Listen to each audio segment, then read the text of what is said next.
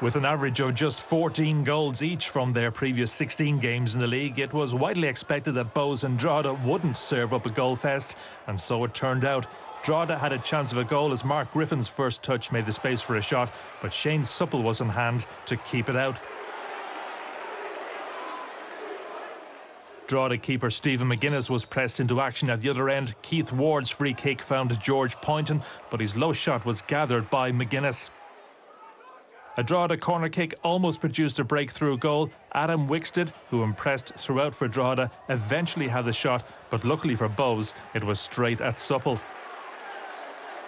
Another Drogheda corner kick, this time from their right, caused more problems for Bohs.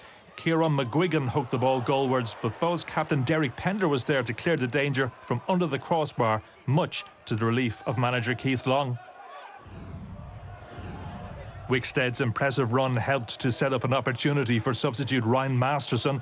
Unfortunately for Drogheda, their recent signing wasn't able to convert, with former Ipswich Town man Supple there to deny the visitors once again. Bohs started to come more into the game as they sought to grab the lead.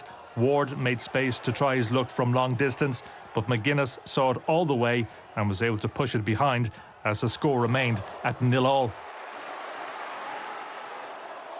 Bohs continued to turn the screw with Ward involved again. This time he squared the ball for their top scorer Dinny Corcoran, who in turn crossed with Poynton lurking, only for Colm Deasy to clear for Drogheda.